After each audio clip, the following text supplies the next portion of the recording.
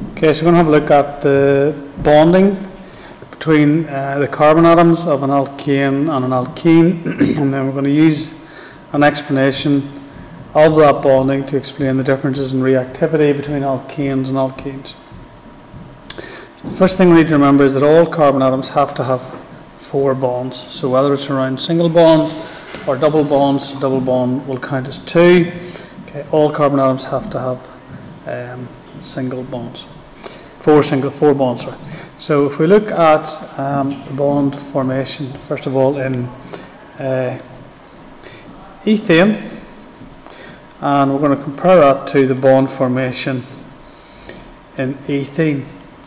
Now primarily we're going to talk about the bonds between the carbons and how they form, and then use that as an explanation for the differences in reactivities between the two. So we'll have a look at this diagram that I have here.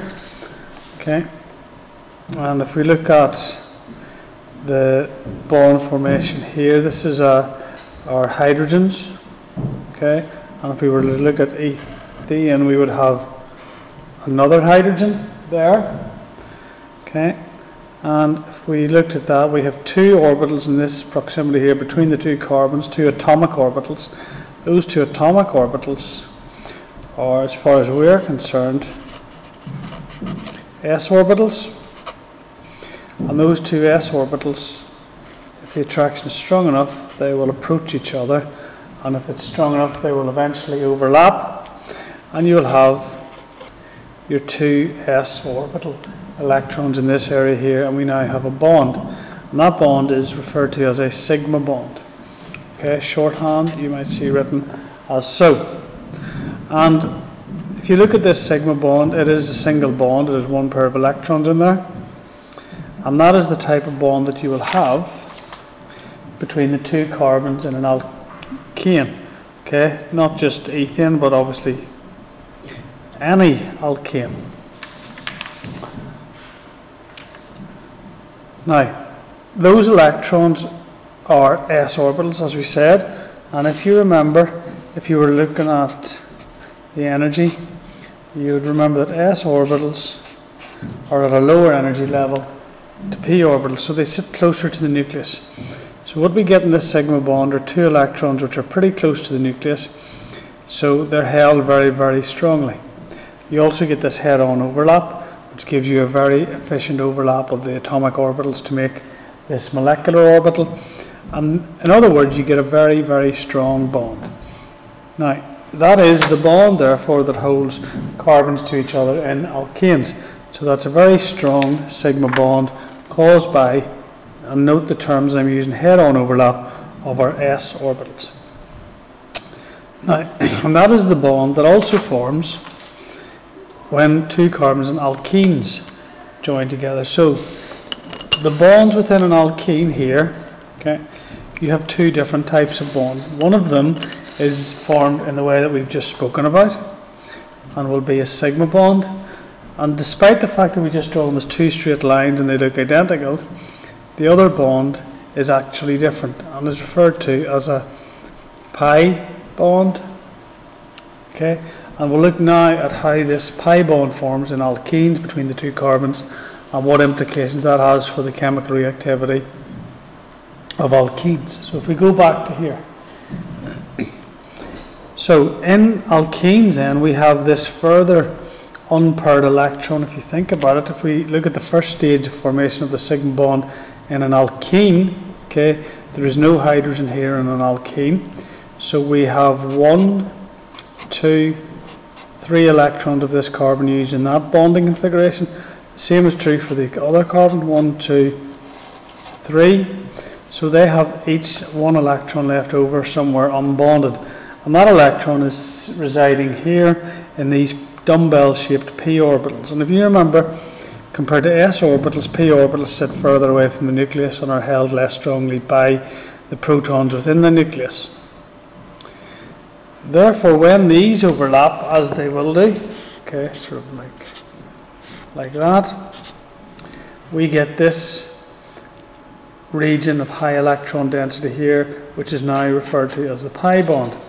So my sigma bond forms first between the two carbons, and my pi bond forms a little bit further away because it's formed by, and note again the terms that I'm using, it's formed by sideways overlap of p orbitals. Okay? Now, that means that the electrons in this region are further away from the nucleus than the electrons in this region, which means they're held a little bit less strongly.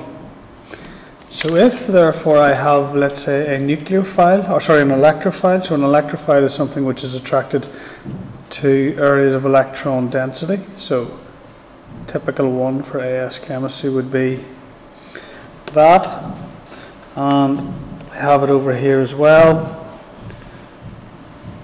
So which of these two regions between the carbons would attract our electrophile more strongly and therefore allow it to be more reactive?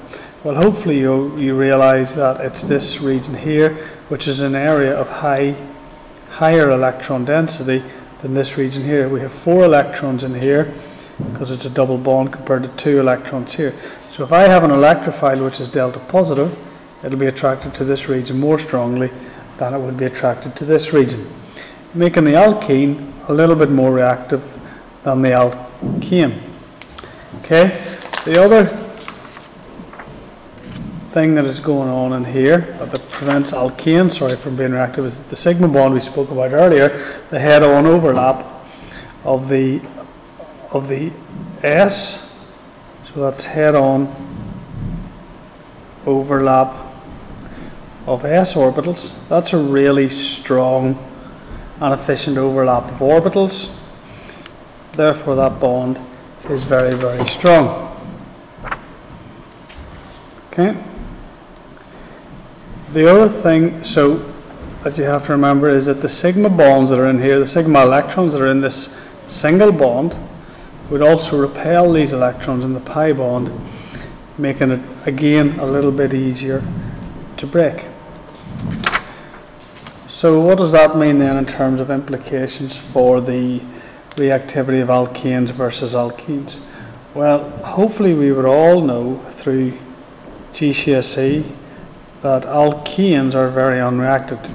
So if I added bromine or bromine water to them, there would be no reaction.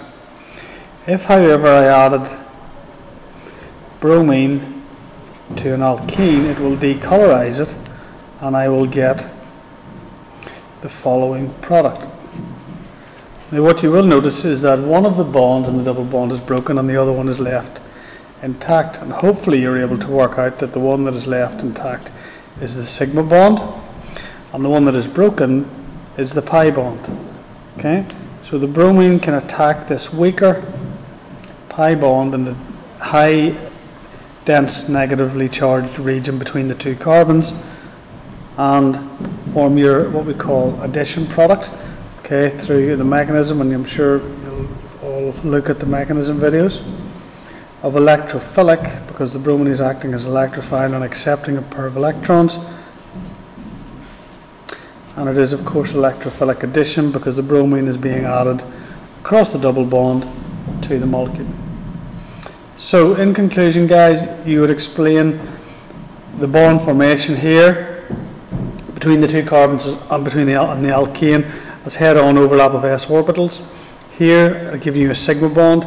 In the alkene you would talk about head-on overlap of s orbitals, giving you first of all the sigma bond and then sideways overlap of the p orbitals, giving you this pi bond, which is an area of electron density above or below the plane of the sigma bond.